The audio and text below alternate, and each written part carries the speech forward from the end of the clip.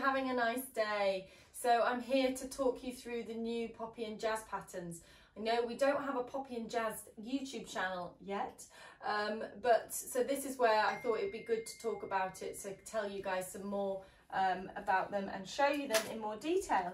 So we've got two unisex patterns that we've brought out. These are the Pomegranate PJs, and then we've got the Walnut Duffle as well.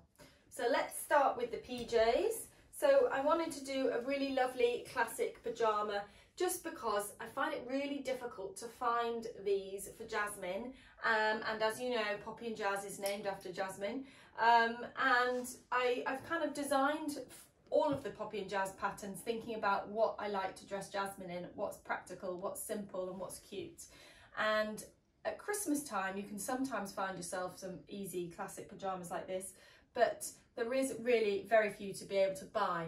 But also, as we're all sewers, how nice is it to be able to make these, and especially at the moment, because it's Christmas coming up, what a lovely Christmas present. Or maybe you just want to make your little one something for Christmas Day to wear, or Christmas Eve. They really are just like a classic adult pattern. They've got a little collar that comes into the lapel. You've got a little pocket there for them. And then there's a button up front, and then just classic little sleeves that are inset in the round. And that's basically the top, and then the bottoms are just elasticated with a little channel that's created at the top, and then the elastic's threaded through. Super simple, very cute, and the opportunity to make them in some lovely fabrics for Christmas. You could go with brushed cotton, you could go with standard cotton, cotton lawn, all sorts of options for your little ones. So I'm very excited about Jazzy wearing this particular set on Christmas Day. Then the other pattern is the Walnut Duffle coat, and this is based on the exact same design of duffle coat that my mum had bought for me back when I was little, and Jasmine wore it when she was 2, and then I thought, this is such a special little duffle coat, let's make a pattern from it. So this is it's a classic duffle. You have got patch pockets, but they're actually stitched into the inseam there, which makes it really quite nifty, and obviously gives you a bit more room because they're narrow. You can have quite a sizable pocket there for them. There is a hood to keep the rain away and keep them warm and toasty. And the hood, you'll see, is lined. Let's open it out so you can see in more detail. There we go. So fully lined here. You can go with a really nice jazzy lining if you prefer. There's also bias bound along here just to keep that edge there.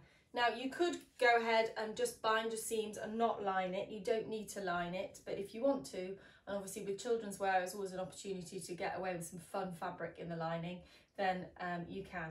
And then we've got just simple duffle fastening that is created with some piping or rope cord, and then your duffle buttons. Very, very cute. I'll pop in some photos so you can see Jazzy in this and how fabulous she looks in it. And also Jazzy and Ezra, our lovely other little model for our PJs, but I hope you can see that they're super, super cute. For the Walnut Duffle, you want to make sure you're making it out of a wool. Something like a Melton wool would be perfect. This is like a Melton wool we've got here. Probably want to stay away from super thick fabrics because it's going to make it very tricky to sew them if they're really too bulky, because you've got small armholes and things like that. Yeah. So guys, the patterns come from 18 months to 6 years. We decided not to do them for the tiddly sizes because we know that tiddly babies are not wearing duffle coats and standard pyjamas. And don't forget to share them, guys, with the hashtags if you're popping them up on Instagram, so we can all be inspired by your mates. Pomegranate PJs or hashtag Walnut Duffle, and then we can all see what you're making. Thanks for watching, guys. Don't forget to subscribe and like, and I'll see you very soon. Bye.